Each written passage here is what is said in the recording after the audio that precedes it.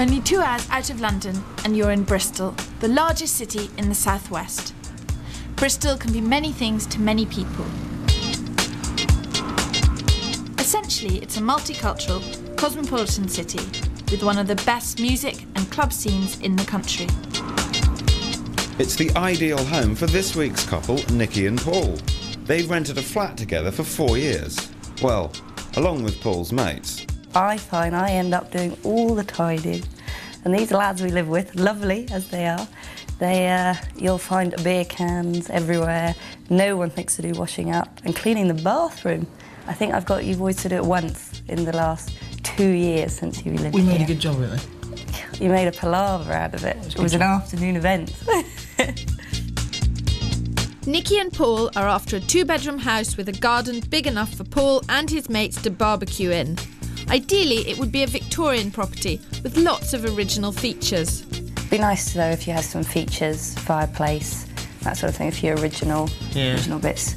Bit of character in a house. Yeah, a bit of something a little bit unusual. So what is your budget? Around about 100,000. 100,000, Yes. OK.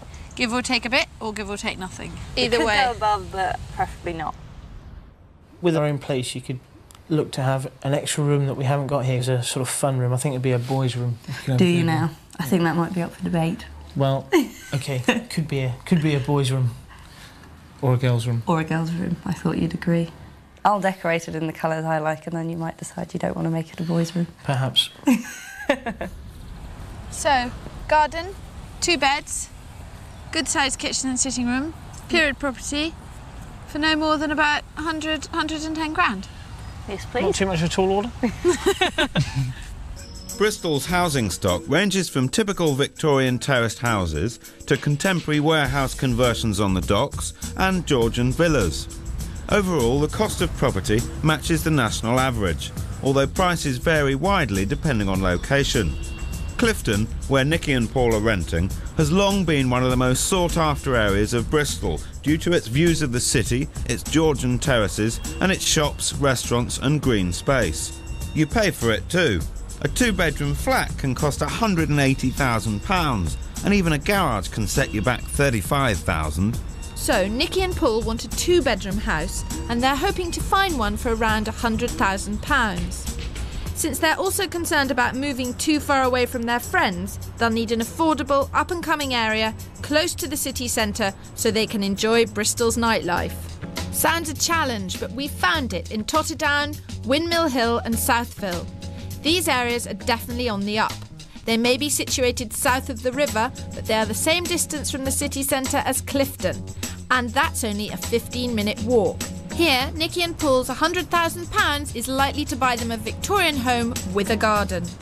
This is our first property and we're in St Luke's Crescent. This house is on the market for 50 quid short of 100 grand.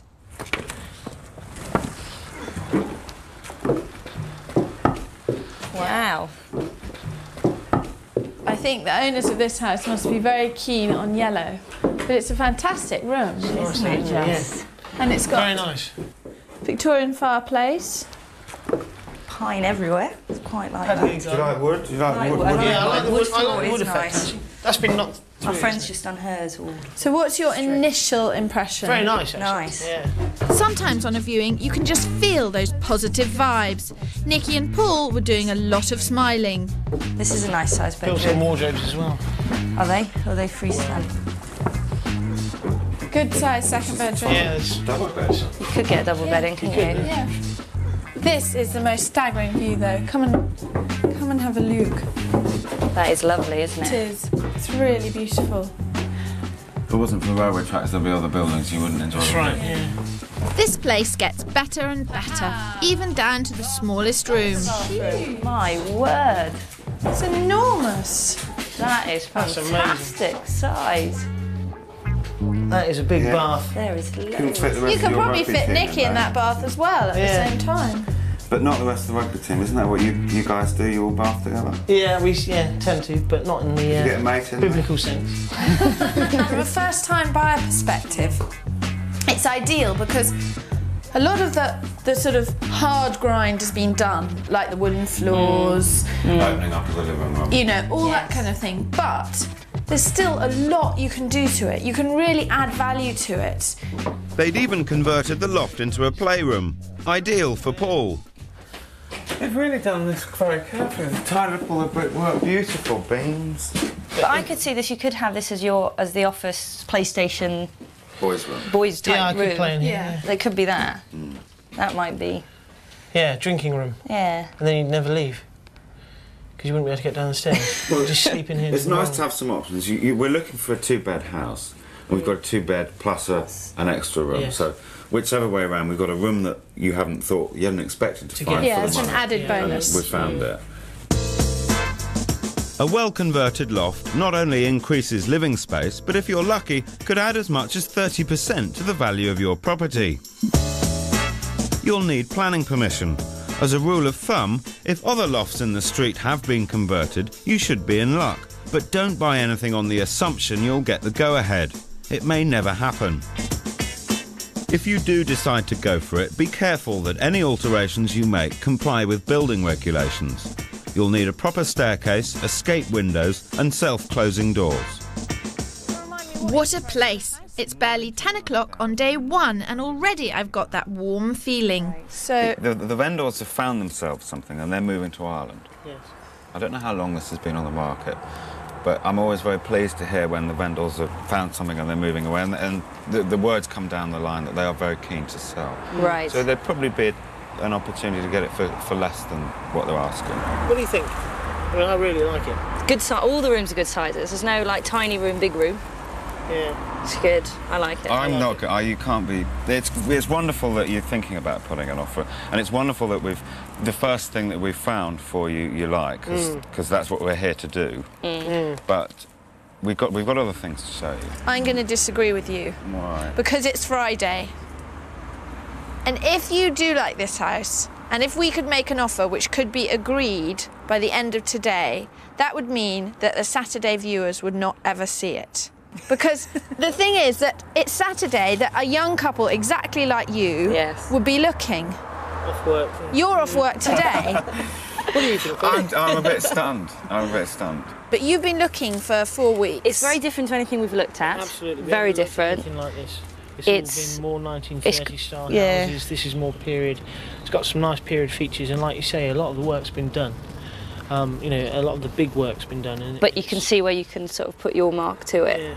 and improve it. I'm inclined to think, you know, get on the phone, at the very least express a very strong interest with the agent. See a couple more, but I'd like to have this tied up by the end of the day. Yeah. It's against my principles to let someone have the first thing they see, so onwards. Just a 5-minute walk away from St Luke's Crescent, our second property is on Bellevue Road. It's on sale for £94,950. It's got 2 bedrooms and a large garden as well. Yeah. Wow. Well, Nice sized living room. Quite big, isn't it? Yeah, it is big. yeah. I think it's Bay bigger window. than the last one because the door is wider, the house is wider, and a bay window is Bay so windows, nice. nice. Yeah. Second living room, stroke dining room. This is really a dining room. Yes. Yeah, it is, isn't I mean, it? It is. it's not got any other use, as it were. No, we've come into this room and all the features have gone. But the bits and pieces that we liked from next From the door. next, yeah. Yeah, I'd be very inclined to knock Big down this kitchen. wall and open up the kitchen and have a big kitchen sitting room. This house is bigger than St Luke's Crescent, but it doesn't make the most of the extra space and doesn't have the same charm. Dining room doesn't really look. They're not going to buy this house. It's not right for them. To make this house fit its true potential, you'd have to do a considerable amount of work, particularly downstairs. More than £6,000 worth of work. If you did that, then I'm sure you would add to the value and find it was a very valuable house. But you see, I don't feel we're getting the real nice vibe that we'd actually spend the time knocking the walls down and stuff.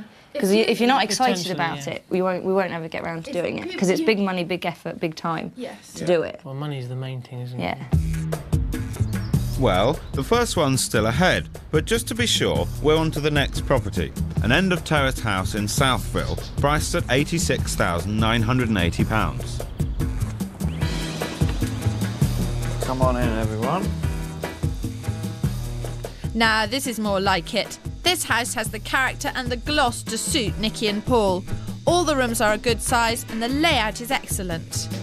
However, unlike St Luke's Crescent, this property leaves little scope for improvement or to add value. What did you say? It's nice, yeah. You seem to have used that word a lot in this house. Everything's nice. Too nice. And then from the rather nice little garden, we caught sight of the view. Now, don't use the word nice, Paul. No, I don't think the word nice applies in this context. No, it's a lovely house inside. But say you bought this house, when you came to sell it, people were wandering through going, oh, lovely house, lovely house. Oh. Yeah. Oh, that's a shame. And move on. Yes. And So as you say, 5 years' time, who knows what's here. It's important for you both to think about the resale, your resale in 3 or 5 years' time. Does it ruin it for you? A little bit, yeah. Yes.